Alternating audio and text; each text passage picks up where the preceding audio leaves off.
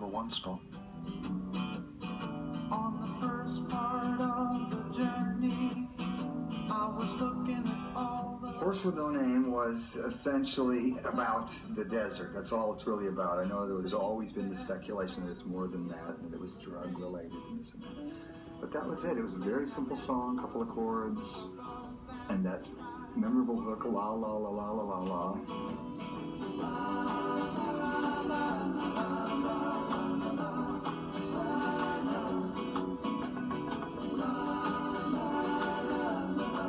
It's one of those songs, and I think we're very grateful to have had, at least one occur in our career. But when people come up and discuss that, very often they will add that I remember where I was the first time I heard it.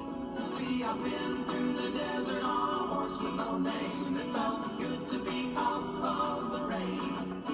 In the desert, you can't remember your name, 'cause there ain't no one more to give you no pain.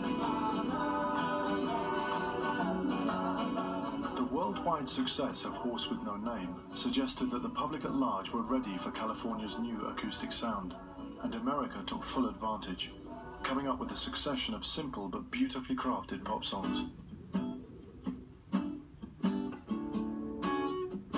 The song was just this, not just, but it just started with these chords. Yeah, that's all it was.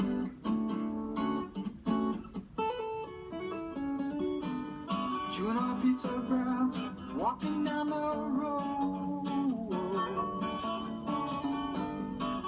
I remember vividly having this mental picture of that stretch of the coastline, traveling with my family when I was younger. Ventura Highway itself is not, there's no such beast. What I was really trying to depict was a Pacific Coast Highway, Highway 1, which goes up to the town of Ventura. Ventura Highway, in the sunshine. That was the inspiration for the lyric. And I'm very proud of that song in the overall. I think it's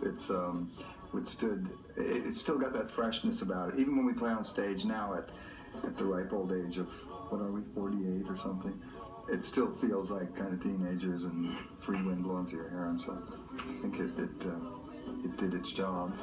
Navigator lizards in